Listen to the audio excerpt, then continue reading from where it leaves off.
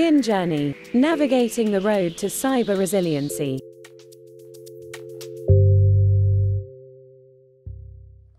The state of cybersecurity has never been more challenging for organizations.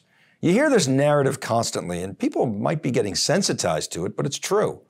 Organizations are rightly scared because of fear of the unknown, namely, surprise attacks by increasingly crafty hackers with sophisticated cyber tools. Organizations don't know what they don't know. Look, even if you could prevent all attacks, which you can't, all it takes is one disgruntled or unethical developer with access or a careless or misguided person on the inside to compromise your systems, literally in seconds, and at a scale greater than ever seen before.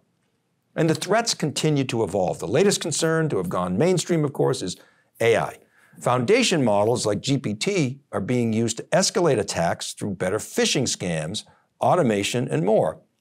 While new techniques can also be used for defense, it seems that hackers are always first to find novel and creative ways to break in. Or, you know what? They're even still exploiting legacy tried and true methods of infiltrating organizations because let's face it, with so many tools, old and new, it's impossible to keep up with the state of the art because you can't just get rid of technical debt overnight. The point is, there's been an unprecedented focus on greater preparedness for cyber attacks from boards of directors, even now public policy mandates from the government. As such, as our data shows, cyber resiliency remains at or near the top of organizations' IT priorities. But are we making progress? While some organizations are closing the gap, we have to ask, why are so many feeling less than confident that they're prepared? And what can they do about it? Welcome to Navigating the Road to Cyber Resiliency. My name is Dave Vellante, and I'll be your host of a new cybersecurity series that we're launching, made possible by Dell Technologies. Here's the scoop. SiliconANGLE and Dell are kicking off a series of events and coverage on this critically important topic to run through 2023. We'll be bringing together industry execs, subject matter experts, analysts, partners, customers, and more to help drive this discussion with the goal of arming all organizations with the information they need to navigate, i.e. to map, their own route to cyber resiliency. Today, we'll introduce you to the first in a series of 3 programs.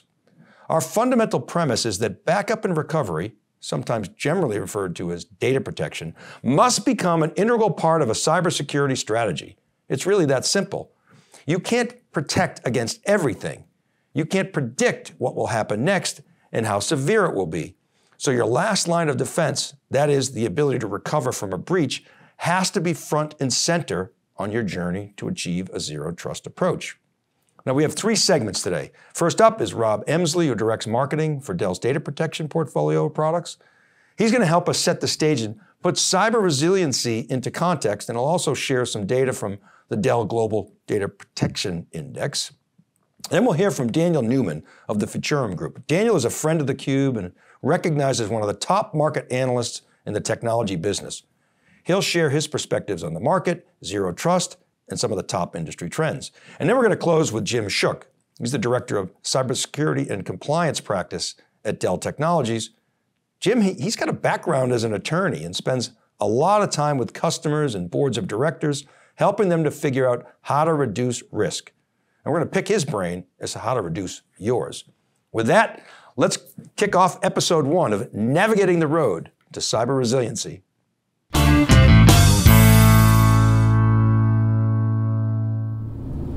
Wow, lots of people on the road to cyber resilience today. They know that to supercharge innovation, they need a foundation of modern data protection that includes recovery from cyber attacks. Excuse me, I'm looking for modern data protection. Across any cloud? Yeah. Any workload? Definitely. Oh, you're looking for Dell Technologies. Straight ahead. Can't miss it. Thanks. He didn't give us a chance to tell him that Dell Data Protection is modern, simple, and resilient, all by design. He'll see when he gets there.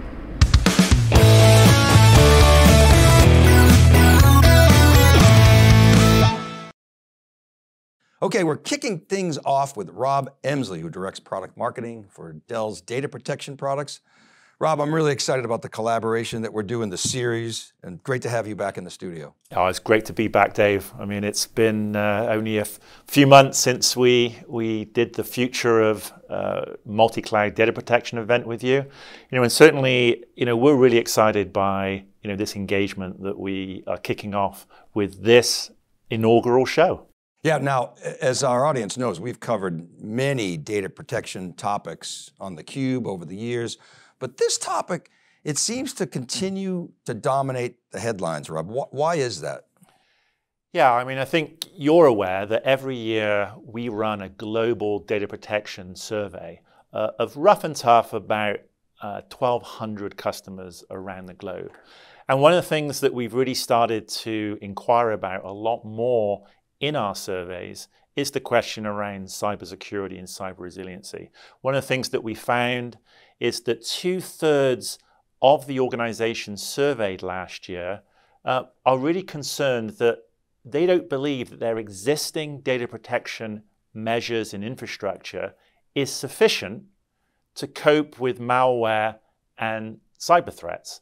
Also, the same amount, 2/3 also believe that in the reality of work from anywhere, learn from anywhere, that's actually increased their exposure to cyber attacks. So certainly there's just a lot of concern as far as, do I really have what I need in order to protect the business? So it's interesting, because basically you're saying that people are aware of it. So some of these numbers might surprise you a bit when you think about just the sheer number of vendors that are offering solutions in this space. And as folks know, cloud really doesn't solve the problem. So why do you think we continue to struggle so much? I think a lot of it is because we have a very fragmented security market. I think we've sort of seen research that says there's somewhere north of 4,000 incumbent vendors, startups, adjacent players addressing various points of the security landscape. So we really believe that, the challenges are that, there's just a lot of inconsistency because there's so many solutions that are out there. And that's one of the things that we are really looking at here at Dell to try and address by, bringing, our perspective about how you actually navigate through this complexity. Well, and we saw this during the pandemic, Rob. There was so much funding that went in, and a lot of that went to cybersecurity. And so people naturally say, okay, here's a tool that's going to solve this narrow problem. Let's try it, because we have maybe we just got snake bit and got hacked, and now we've got this new little shiny toy. Yeah. And so 4,000, I mean, that is just an incredible number. Yeah, I mean, I think it's the old adage that in order to solve cybersecurity challenges, you need technology, people, and process. And you really need to be wary of vendors that come to you and say, buy this solution and it will solve your problem. I think the reality is that it's a multifaceted challenge, and that's where you really need to look at, the entirety of the problem, and break it down into piecemeal chunks that you can address and build a holistic solution. Okay, so let me set up this sort of next part of our discussion. We have a lot of noise in the market, as we just talked about. You got more sophisticated attacks. You got too many organizations that don't have adequate preparedness. CISOs tell us they still have lack of skills inside their organizations. So what we want to do with Rob is we want to go and understand, where do we go from here? And more relevant to our series is, what's the relationship between data protection and cyber resiliency? So, Rob, how does Dell think about cybersecurity in general? Yeah, well, we really frame the conversation into three specific areas. The first, is protection. So it's really the goal is to stay secure against evolving threats. So that is certainly an area where, all of the work that many customers have done to protect their perimeter, protect their infrastructure. Certainly if you think about some of the techniques within infrastructure itself, things like hardware root of trust, certainly work that we do with our partners like Intel within our data protection appliances, even down to the components that we use. So if you think about things like our Broadcom components, silicon root of trust becomes really so important. Also, the fact that the infrastructure that you deploy comes through a secure supply chain, that we guarantee, has got to you in a very secure way. So protection still remains a key element of the conversation. The second one, though, is really where I think this series is going to really focus on, which is resiliency. How do you withstand and recover from attacks? And I think that's where the data protection and the backup and recovery market becomes such a close adjacency to the overall cybersecurity space. Backup has been around for a long time, but I think that you and I have discussed how the entire industry is really spending so much more time now talking about how your data protection and your backup and recovery infrastructure helps you become more resilient and allow you to recover from cyber attacks. So those are two very key pieces. And the last one, I think, is a real key element to Dell's message around security is you need confidence. So yes, protection, resilience are great. A lot of that is around technology and process, but confidence really comes from the people that you work with. And one of the great things that Dell's able to provide is a global set of resources that are able to not only help you implement techniques and processes and tools, but also is there for you to respond when you need it.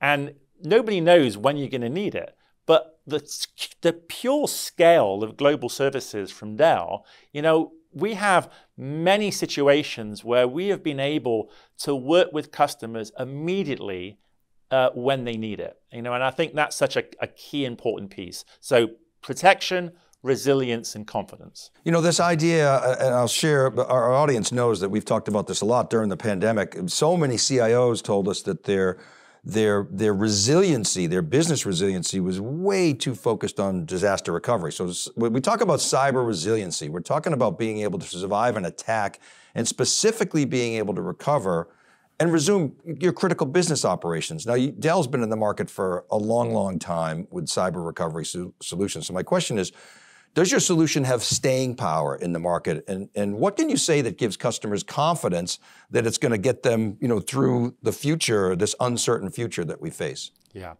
So certainly if we go back to our global data protection research, last year, one of the, the really upsetting facts is that 48% of the organizations that we surveyed had actually suffered a cyber attack in the last 12 months that prevented access to their data. So this is something which is deeply concerning. I think one of the realities is that bad actors are not only going after production systems, but invariably they're going after backup infrastructure. So as you mentioned, literally half a decade ago, and it was really after the infamous attack on Sony, that we really introduced the concept of isolation into our backup and recovery solution as an additional layer of security that we could provide to our customers to make them more secure and make their backup infrastructure more secure. So really, our cyber recovery solutions is really focused on three distinct areas. First is immutability. And certainly whether or not you're implementing a cyber recovery vault, immutability nowadays is effectively something that you should be implementing across all of your backup infrastructure. Certainly our backup appliances that have been in our portfolio, as you know, for many, many years, have inbuilt security and inbuilt immutability, and they have done for a very long time.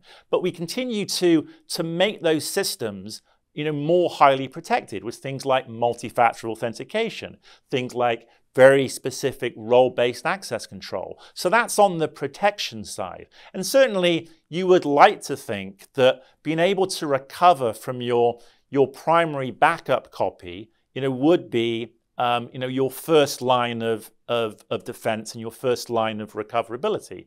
But over the last 6 years, we've been supplementing that with this concept of isolation. So immutability first, isolation, and then intelligence being the second two elements of our solution. And that's really where the whole concept of delivering a backup copy, maybe not of all of your data, but certainly of your critical rebuild, applications, systems, and the data that they need in order to get you back up and running and make that copy of that environment completely isolated from the rest of production, from the rest of your backup infrastructure. You know what I like about what you're saying, Rob, is, Dell Technologies is a product company, but you're talking about much more than product. It's a wider scope, the supply chain security, not just a single point product. You're talking, the services are a key piece of it. You kind of alluded to that earlier. I really appreciate you helping us set up this series and episode 1. Really appreciate it. You're great. Thanks, Dave. Okay, you're very welcome. Okay, keep it right there. We're coming back with Daniel Newman, who was voted the #1 independent market analyst. You're watching Navigating the Road to Cyber Resiliency.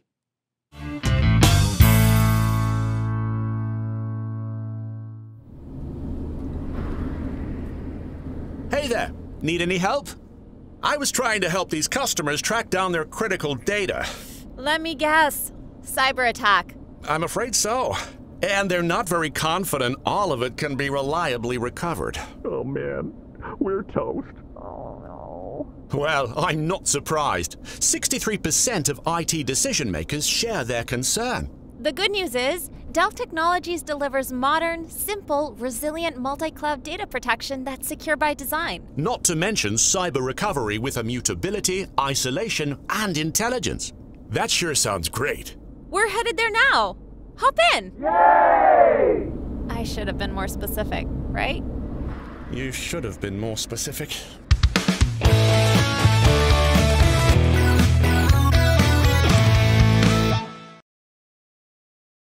We're back with Daniel Newman, who's a top industry analyst. He's also the CEO of the Futurum Group, a very rapidly growing research firm. Hello, my friend. Thanks for joining the program. Great to see you. Dave, always good to go on theCUBE. All right, let's get right into it. I want to share, Daniel, some recent data from survey house ETR, which confirms what everybody's been talking about, and that is security, of course, we know is the #1 priority for technology organizations. This survey specifically identifies zero trust, which seems to have gone from buzzword, you remember, Daniel, pre-pandemic, and now it's become this kind of mandate. How do you see zero trust? Is it going mainstream in your view, and what's driving that? Yeah, first of all, Dave, I'm really glad that you brought that particular notion about technology and security being in vogue, as the line item for IT has been protected during this economic challenging period that we're in right now. The investment in security is actually going up, and that's something that I saw and had predicted as we sort of saw the economy turn. I mean, zero trust is really all about the way, it's not just the technology, it's really a culture. It's about an end-to-end approach to security that really looks at hardware, software, and people, and considers that first and foremost, we need to sort of not really trust that anybody is as secure as they need to be. As the attackers get more innovative, it means that the traditional, perimeter-based security that we've used, it's not sufficient. We saw recent legislation and strategy coming out of the Biden-Harris administration. And actually zero trust is one of the things they've focused on for federal and public sector. We're seeing it in government, we're seeing it in enterprise. This is a really big thing. And as I said, Dave, and probably the most important thing is it's all about end-to-end cyber across the IT stack. And for example, when you hear companies like Intel talk about TXT, or you hear about Broadcom, when they talk about, root of trust capabilities in their NICs, really what they're talking about is hardware to software to humans, putting that right technology in there that enables end-to-end. And that's why companies are picking certain hardware to go into certain devices. It's a really good point. I mean, you're right. It starts at the very lower layers of the stack, all the way up through silicon to people. Exactly, all the way up through culture. And a CISO told me the other day, Daniel, I'd love to get your feedback on this. He said, part of the reason why we're going for zero trust is because when a project is ready to be delivered, or an application or initiative, particularly around stuff that's going to drive revenue in this day and age, we don't have to go through as much friction to get the stamp of approval, and it just accelerates time to market. Yeah, I think that's true. I mean, I think companies right now are in a different juxtaposition. Before, when we were in this sort of wild, frothy growth period of time that you and I have had many conversations about over the years, Dave, it was all about spending for growth. It was growing infrastructure to get more customers, be able to deliver more services, et cetera. But now, when we're seeing companies sort of reconfigure for what will be the next wave of growth, they need to make sure that their data is protected. They need to make sure that data is going to be available and that their systems are going to be up and working. As we see digital transformation enabling companies to actually deliver and grow, they can't not put security at the top of their priority list. You have to be secure. And if your data cannot be backed up, you also open a whole lot of risk to things like ransomware, because that's what the black hats, that's what the people that are trying to get into your systems know, is if you can't bring your system back up quickly, the vulnerabilities are really substantial. So I want to ask you about data protection, because that's the series, of course, the program we're running is around data protection. And what role do you see data protection, specifically we're talking about backup and recovery. What role does that play as an adjacency to cybersecurity, or even as a key component of a zero trust architecture? Yeah, I think there's a really significant interdependence. And that was kind of what I was alluding to just before this, was if a company's backup is vulnerable, meaning if that data protection is not in place, or if if a hacker is able to get access to that backup, then the whole system becomes more at risk. Because the one thing is, if a company knows it can bring its system back up, it's less likely to potentially pay out a ransomware request. So data protection just in that way creates a ton of risk. And so, we're seeing, new capabilities related to data protection, whether that's role-based, whether that's multi-factor authentication, multi-person, two-person concurrent. These are all things that are being done along with, gapping, data vaulting. These are all strategies. And these are things my team at Future Group have looked at really closely as some of the key ways that companies are going to be able to defend, but not being able to back up and bring up systems quickly creates vulnerabilities and risks that companies really shouldn't be allowing themselves to be in such a position. Yeah, and there's no silver bullet to your point. There's just a lot of different strategies that organizations have to employ.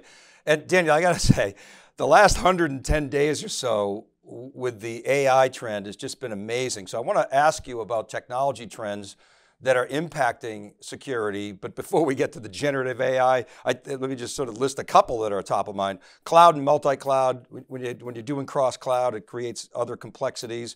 Hybrid work, remote work, we've talked about that a lot, and the impact on cyber, and of course AI, ML, generative AI, GPT. How do you see tech and today's tech trends impacting cybersecurity?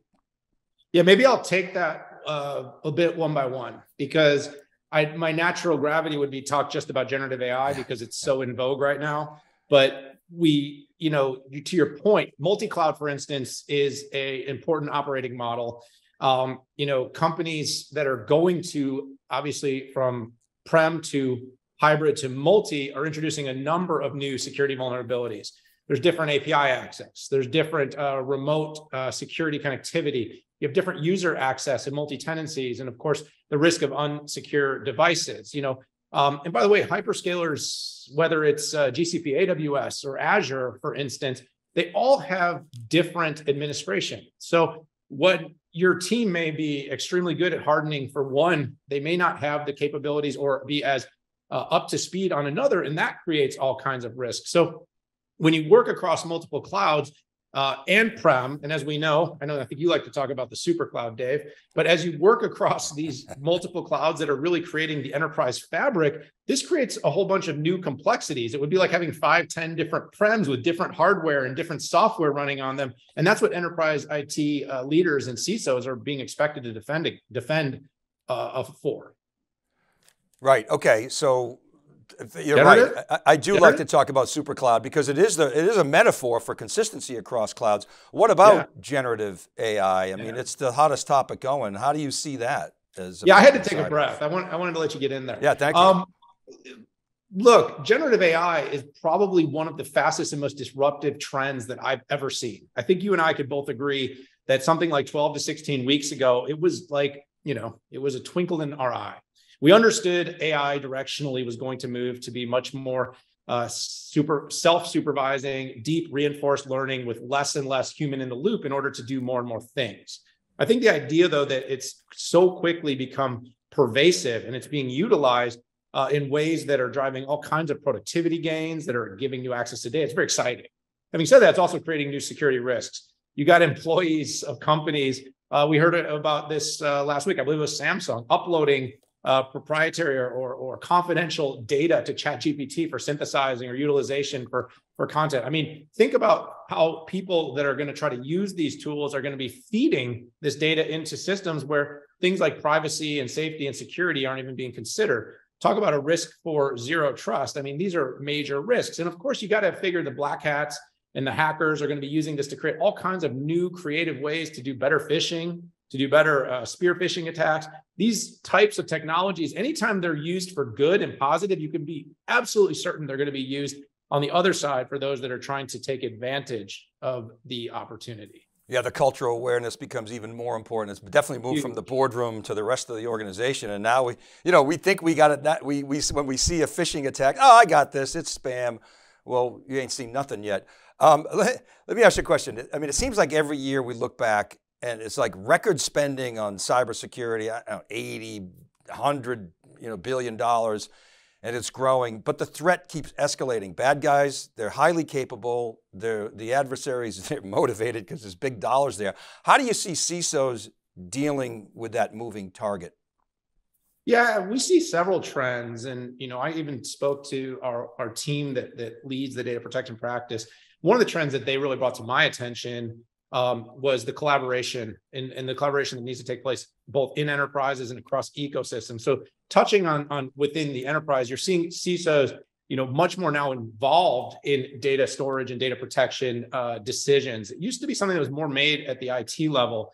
And as we see end-to-end security and zero trust becoming more a priority, the CISO is being brought in. And that brings another collaboration I think is really important. And that collaboration is ecosystem with vendor partners. That's between the enterprise and the vendor, and then vendors themselves. So, I mentioned earlier, the root of trust at Broadcom. And then, of course, Dell has shown some preference in their PowerEdge servers for the Broadcom NICs. And that's because there's a collaboration going on between the OEM, between the component maker. And that, of course, ends up being something that integrates all the way down to the enterprise, where they're getting the best technology hardened for both the hardware, software, and as you and I have kind of alluded to throughout this conversation, into the culture. Also, we see continued investment. As we mentioned, I think at the top of the show, Dave, IT spend is sort of seeing a shift. More spend is going towards security. Companies need to secure their environments. They need to know that they have their customers' data and all their other critical data, that it's available, and that it's obviously going to be able to be brought back in the event of an emergency. So that investment needs to be made, and it needs to be made to try to get ahead of more of these risks. Because right now, security has too long been reactive. So by having those collaborations, working with the ecosystem, and then of course, being more proactive in investing to reduce risk of threat, those are the things that are going to be done that are going to hopefully help CISOs start to solve a problem that, by the way, that will be continuous, will be pervasive, and will never go away completely. Yeah, and great comments. And of course, the generative AI, the hackers are going to have it. But one of the things that GPT is good for is ideation. So maybe it can help us be more proactive. Last question. When you think about the increasing sophistication, the frequency of cyber threats and cyber attacks, do you think organizations will really integrate backup and recovery solutions as a core component of their zero trust security strategies? What are your thoughts on how viable that strategy is to improving overall cyber resiliency? Yeah, if you're familiar with the NIST Zero Trust framework, the protection of critical data assets is actually a pretty important part, and it's specifically called out. And so that sort of gives us a de facto answer of yes. I think the relationship is symbiotic between data and security right now. And I expect that, being able to deal with and recover critical assets quickly is going to be a really core part of zero trust. Now, obviously, zero trust is, like we said in the beginning, it's treating everything like there's a risk, everything like it could fail.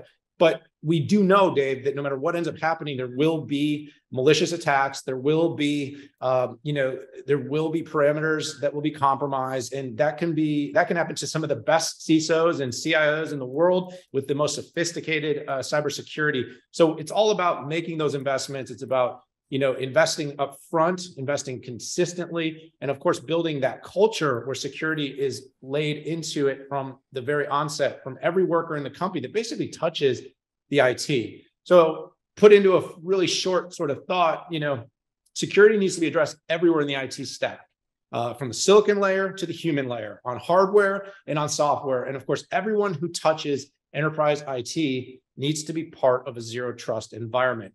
Data protection has to be part of it. I don't see any other way. Daniel, as always, awesome comments. You're such a clear thinker. I really appreciate you coming on the program. Great to be here, Dave. See you soon. All right, keep it right there. We'll be back right after this short break.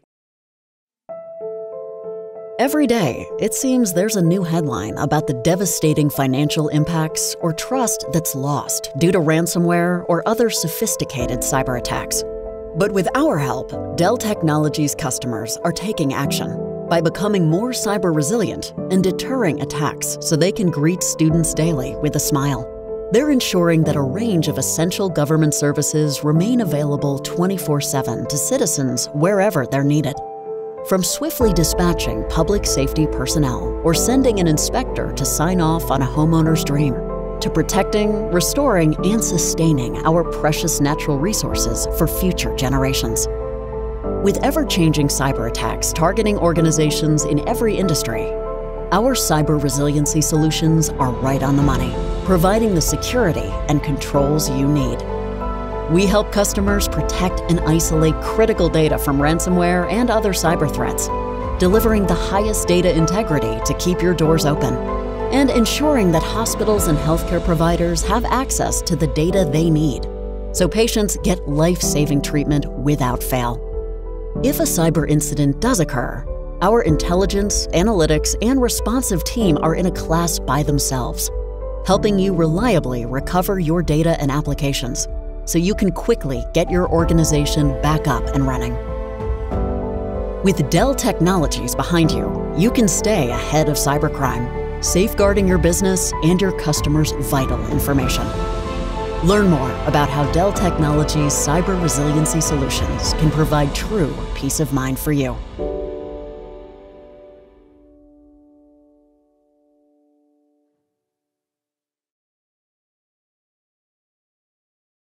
Okay, we're back with Jim Shook, who is the Director of the Cybersecurity and Compliance Practice at Dell Technologies. Jim, good to see you. Thanks for coming on theCUBE. Dave, thank you. Delighted to be here in person with you. Yeah, it's great to be in studio. Always a better conversation, right? So for our audience, Jim is someone who spends an enormous amount of time with customers. So we're going to dig into what's changed in the conversations, and in particular, who are the decision makers these days regarding cybersecurity and data protection versus in the past. So Jim, what about it? What's changed? Who's driving the bus these days? Yeah, I've had a good perspective on this, Dave, because I've been talking to our customers now about cyber resilience and recovery from ransomware destruction for 8 years. And we've really evolved the conversation over that time. One of the things I've seen that I think is really important is we've moved from having just, say, IT and infrastructure at the table to talk about these things.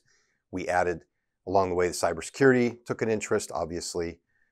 We get risk and compliance from time to time, but even legal will get involved. Now it's a lot of seats at the table are taken by people who are focused on the business. Sometimes it's the C-suite, sometimes it's heads of business lines, but that's been a really important development. And audit too, right? Audit in some cases from a process standpoint is like the last line of defense. Actually, backup and recovery is the last line of defense. So we're going to talk about that a little bit. But as you point out, and I'll share with the audience, I've observed, and I think most people understand this, exactly what Jim was saying, that cyber was once the domain of IT and the SecOps team, and then it became a boardroom issue, and it now feels as though it's organization-wide. And Jim, has cybersecurity, in your mind, gone mainstream, and if so, why is that? It definitely has, especially over that same time frame.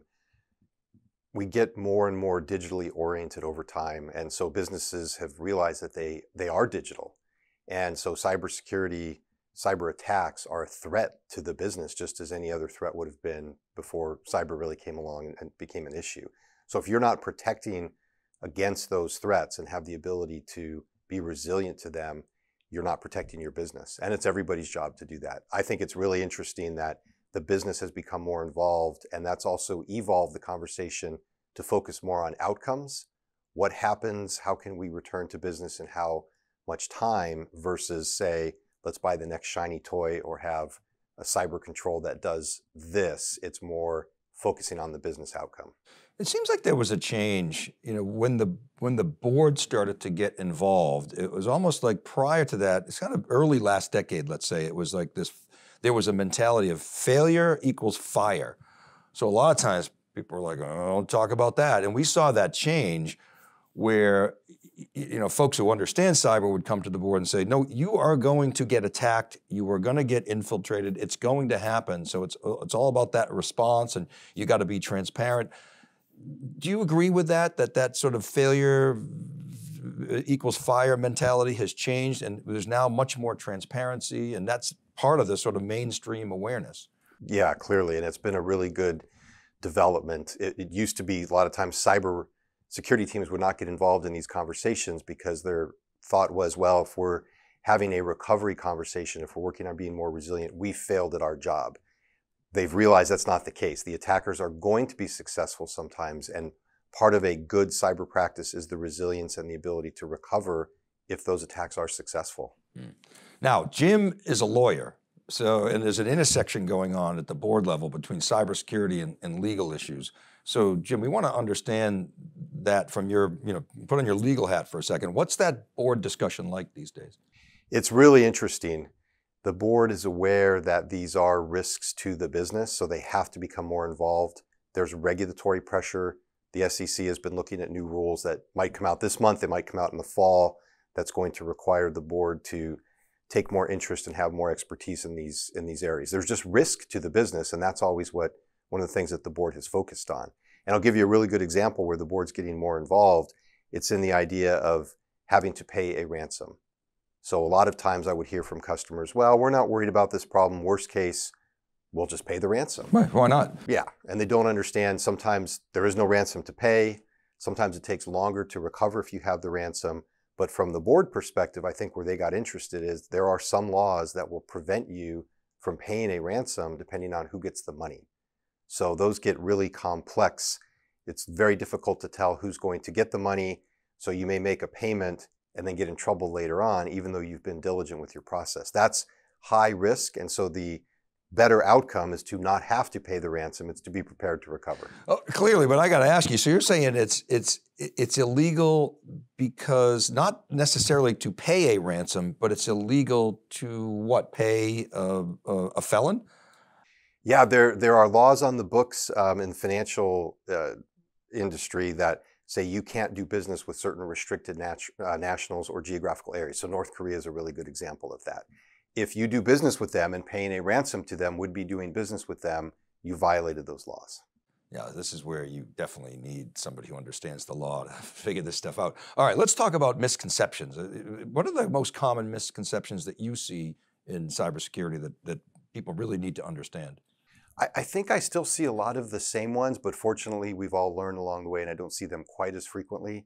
A big one is that the thought that we've already invested in disaster recovery and that's going to cover us for a cyber recovery situation. And that's just not the case. The technologies that you have for outages and natural disasters are still as important as they ever were. Think about backup, think about replication, even continuous data protection. They're not going to help you very much in what we would call severe but plausible cyber disruption. So you have to look at those things separately. You spend a lot of money and time. It's just not going to help you that much in those types of disruptions. What about the cloud? I mean, a lot of people think, well, I got my data in the cloud. Those guys have awesome security, which they do, by the way. They do. But does the cloud solve my problem? Do I have to not worry about it if my data's in the cloud? I think there's still— We're laughing. Yeah. Right. There's still some misconceptions out there. And if you think about in the cloud, the shared responsibility model, your cloud provider or your SaaS provider, or whoever you're working with covers certain things, but you maintain responsibility for other things.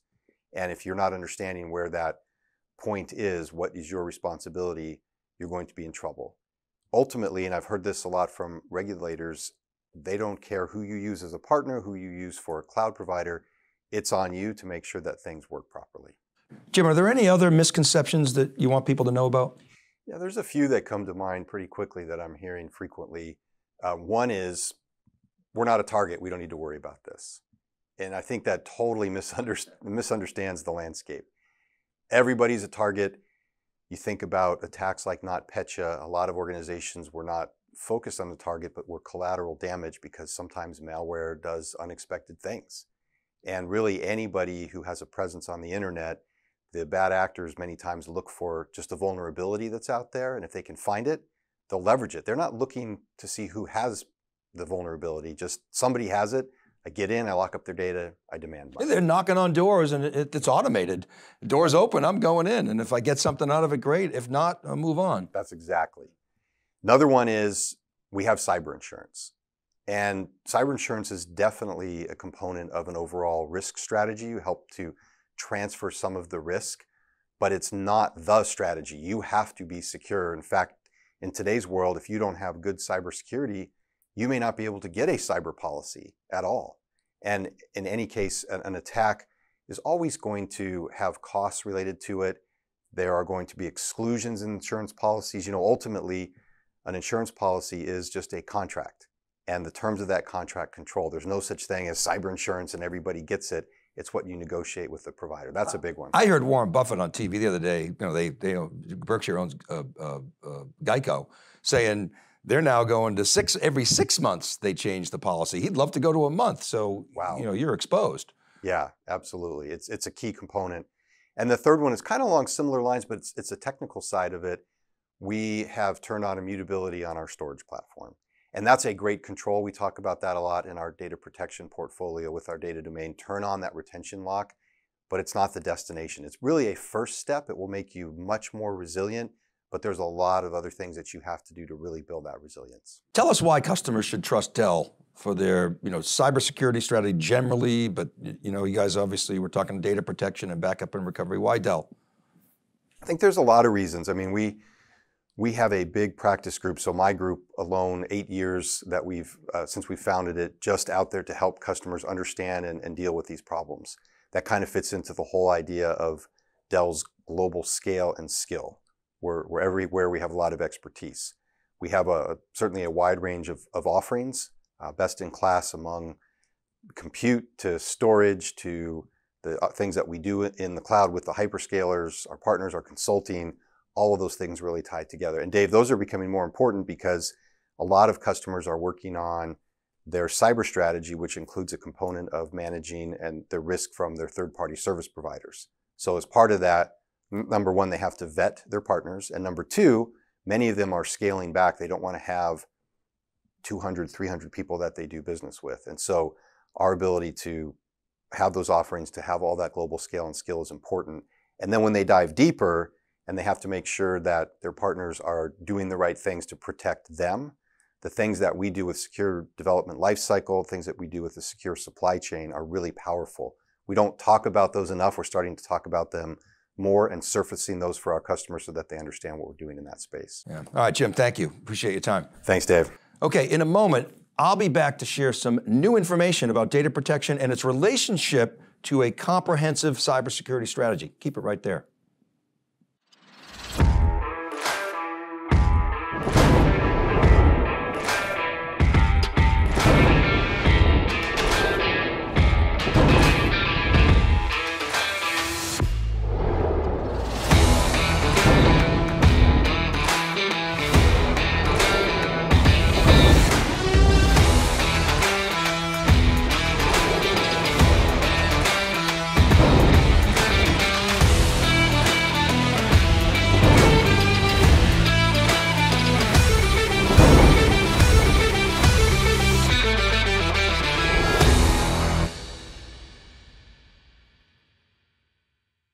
We heard today that the challenges of securing your enterprise have never been more acute. And hopefully we gave a perspective as to why this is and some of the ways organizations are thinking about mitigating risk. One of the key points we heard from our guests generally and confirmed specifically by analyst Daniel Newman is that you have to think in system terms where an end-to-end view of your security regime is considered holistically, from the software supply chain to the silicon root of trust to the hardware and software infrastructure, all the way up through the value chain of products and services in your organization, and then back out to your ecosystem. We also heard how backup and recovery processes have to be there if all else fails. But even that is evolving, where new capabilities like immutability and air gapping and the cloud become considerations that really weren't top of mind 5 years ago. Today, they are fundamental. We hope you've enjoyed this first in our 3-part series, Navigating the Road to Cyber Resiliency, made possible by Dell Technologies. Everything here will be on demand at thecube.net.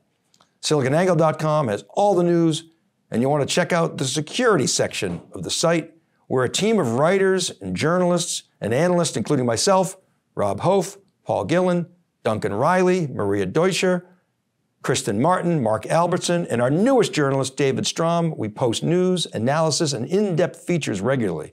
Now, to learn more about Dell's data protection and cyber recovery solutions, visit dell.com/data protection. This is Dave Vellante. Thanks for watching, and we'll see you on the road on your journey to cyber resiliency.